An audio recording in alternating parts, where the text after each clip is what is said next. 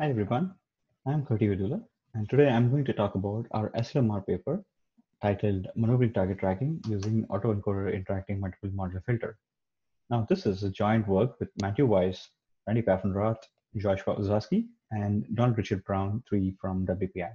In this paper, we consider a hybrid model to track maneuvering targets and compare it against traditional Kalman filter-based methods and pure machine learning methods. Let's get started. Now let's start with when and why we would need machine learning in dynamical systems. Typically, we use machine learning when we either have a model deficit or an algorithmic deficit. Now, Kalman filter comes with the caveat that we need to know all the parameters such as process noise and measurement noise covariances. Now, in the context of Kalman filter, we have four such possible situations. We either don't know the model, we know the model, but we have the wrong parameters for the model. We assume a linear model, but the actual model is nonlinear. And finally, when we know the model and it is changing over time, this is called as model switching. We consider model switching in this paper. Now, in this context, we have two contributions. We solve the problem of model switching by using neural networks to assist Kalman filter by leveraging the power of deep learning and mathematics in the service of developing a generalized time series state estimation algorithm. And for the second contribution, we consider an application here that is tracking maneuvering targets and numerically demonstrate that hybrid models such as Autoencoder Interacting Multiple Model outperform model-based approaches such as Kalman filter and IMM and learning-based approaches such as LSTM. Now, what is maneuvering target tracking? What is this application? Now, let's see a simple application of maneuvering target tracking here. Let's consider a trajectory of a flight that starts from the origin 0, 0 and moves along in the x-axis along the blue line. We know what mode we are in. That means the Kalman filter knows the model and the parameters for constant velocity model, and it optimally tracks that constant velocity portion. Now then we shift to coordinated turn or the CT mode in the marked in red. Now within this CT mode, Kalman filter also knows the model. It has additional knowledge of angular velocity and can optimally track the angular velocity and other states in this mode. Now it takes the turn and comes back. Now we need to switch back to constant velocity mode. Now Kalman filter needs to shift to constant velocity mode again, since we don't know when these things are going to happen. So that is the switching from mode to mode. We don't know when the target is maneuvering. When this entire process degrades the Kalman filter and the Kalman filter performance as compared to any standard approach. That is what is the standard approach. So Kalman filters were invented first, and then Bart Shalom and others thought of trying out a bank of Kalman filters in a model called Interacting Multiple Model. This has a Markov decision process mixer, and this has two modes, Kalman filter CV and Kalman filter CT.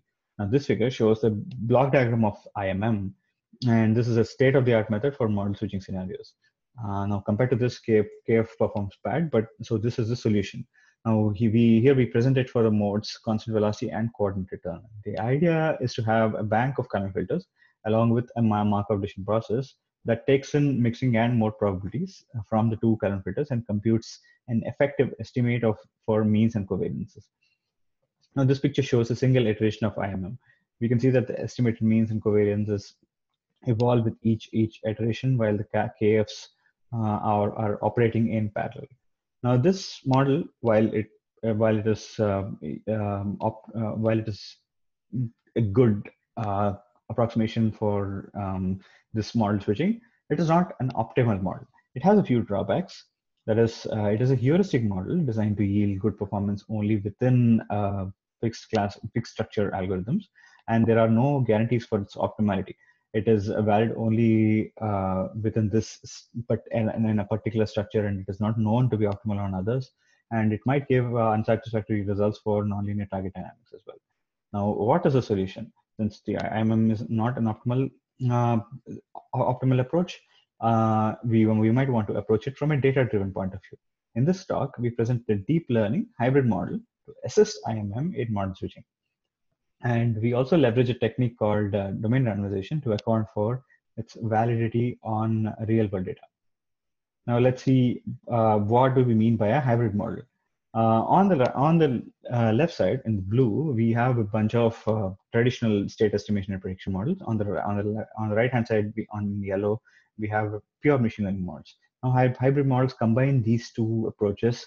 That means we keep the Kalman filter and IMM framework intact and add neural networks or any machine learning approach around this structure. Now let's see an example. Let's start with Autoencoder Kalman Filter. Now the combination of Autoencoder Kalman Filter merges the computational power of deep learning with the theoretical understanding of a simple and an elegant linear system. This was first proposed by Matthew Weiss, Randy Paffenroth, and R.Uzarski, a few co-authors in this paper as well. The stacked disk, the blue disk, represents the values in each layers, and the vertical ellipsis indicates the omitted values, and the horizontal ellipsis represents the omitted layers. Now, curly E and curly D represent the encoder and decoder mappings. Now, phi represents the inputs and measurements that go inside the AEKF setup. And due to the presence of Kalman filter, the roles of encoder and decoder portions of the AEKF vary slightly from a standard autoencoder. That is, the encoder and decoder portions of AEKF ensure that the input and output of AEKF are in the same space, but the goal is not to minimize the difference between the input and output like in a standard autoencoder, but the difference is the goal is to minimize the difference between filtered state estimate of the input and the ground truth of the input. Now, the idea is that neural networks typically lack mathematical principles that could be useful in guiding training. So when you combine with well-known mathematical models such as Kalman filter, certain design and training issues can be addressed in the Kalman filter itself, and the neural network can take care of other tasks. Now let's extend this concept to AEIMM. So we have the IMM from slide 6 and slide 5, and we bring it in the latent space of the autoencoder. So the KF portion, the Kalman filter portion, is replaced by an IMM. Both AEKF and AEIMM address the issue of estimating measurement covariances. So, however, in the case of AEIMM, we allow the encoder portion for different measurements and their associated measurement covariances for each of the two KFs in this IMM, KFCV and KFCT. And these are represented by ZA, RA, and ZB and RB. These are measurements and the corresponding measurement covariances. The primary motivation for this feature is that learning different measurements and associated measurement covariances for each KF in the IMM will assist the Markov decision process mixer in weighing the appropriate KF. And this, in turn, will help the IMM weigh the system dynamics appropriately. The multiple encoder outputs are passed to the two KFs that output X hat A, X hat B, and PA and PB, respectively. And these are passed through the Markov decision process, and that returns X hat M and PM. Lastly, X hat M and PM are passed through the IMM for the next iteration, and they are also passed to the decoder, which maps these values onto the final output we had. Basically, the encoder portion of the neural network makes sure that it takes the real space and makes it easier for the IMM in the middle to have better priors.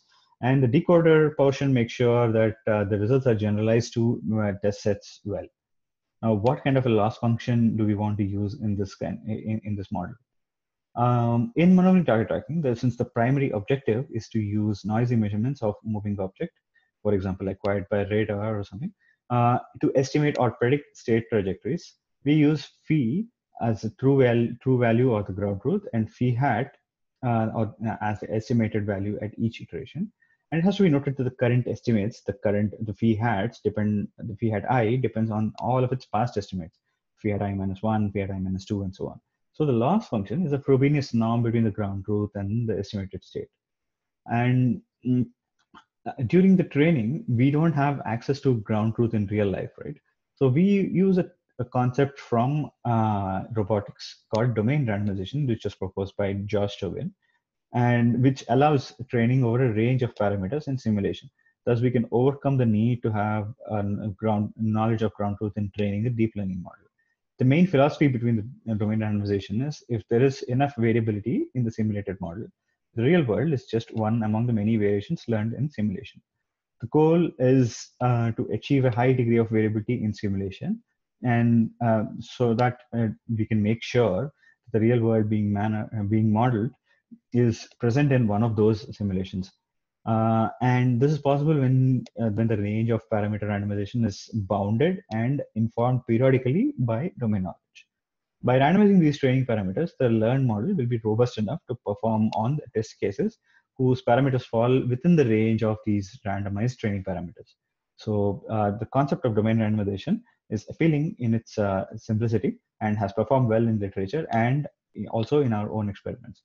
Now here's a short, small demonstration over for polynomials. This plot shows an example of a simulated training curve with bimodal noise. The smooth line is the blue smooth line is the ground truth Taylor polynomial phi true, with the green points representing the ground truth with added noise. This is our phi noise. Now, at each training epoch, a new simulated curve like this blue curve is generated and passed to the AEKF. Now, as a result, the AEKF will never see the same curve again twice because we randomize it. And during this process, it will train the neural network to perform state estimation over an increasingly general family, such as all the set of functions in a Hilbert space. That is, we are covering this parametric space by randomizing this parameter over the entire domain. And since the data is simulated, access to the ground truth is not problematic anymore. Now let's test this theory. We test this approach on simulated flight paths consisting of constant velocity segments interspersed with coordinated turns. All the simulated paths will start with the constant velocity motion in the horizontal direction and with an initial velocity of 100 meters per second along x-axis. At each turn, the corresponding turn radius is randomly selected from a uniform distribution between 200 meters and 300 meters. And along the turn direction, which can be clockwise or anti-clockwise, Gaussian noise is added and to these paths. Now, using these paths, we compare the state estimation capabilities for the following models: Kalman Filter, IMM, IEKF, AEIMM, and LSTM. Now, since the state estimate and ground truth are two-dimensional, the MSE is calculated by taking the covariance norm between state estimate and the ground truth. Now, let's look at some results. The plots shown here are for a single simulation. Each model's state estimation is then compared with the actual ground truth, and the corresponding MSE is reported. Note that in this phase, the ground truth is used only for the model evaluation. It does not affect each model's state estimate in any way. IMM shows better performance than KF. It's not that surprising because IMM is an evolved model and it contains a bank of KFs. However, both of these models show improvement when they are combined with a neural network. That is, hybrid models perform better. We can see that against KF, we have AEIMM and AEKF performing better. And in here, we can also see that the position MSE for these hybrid models is much smoother than the traditional models or the pure ML models. We performed thousands of simulations, and the average values are listed in the table here. Now, the KF and IMM have more difficulty estimating the ground truth on the turn, especially, than AEKF and AEIMM. And we can also see that LSTM is performing particularly bad. The theory is that LSTM has trouble on the turns because it is simply looking at historical values, past values, and does not have a dynamical model based on physics or Taylor expansion like these model-based or hybrid models have. Furthermore, in the KF, the contributions of the a priori estimate and the measurement innovation to the a priori estimate are weighed by Kalman gain. So that could be another reason. So that's the main result from the paper. Let's conclude things. Now, we extended the idea of AEKF here, and we developed a hybrid model, AEIMM. We leveraged domain randomization for this purpose, and we demonstrated a proof of concept using a simulated flight trajectory. While we use simulated flight paths to demonstrate here, it should also be noted that AEIMM is designed in a general manner to make it applicable for any application or scenario where IMM is appropriate. So thanks for listening to this talk, and I hope you have a great day, and see you all.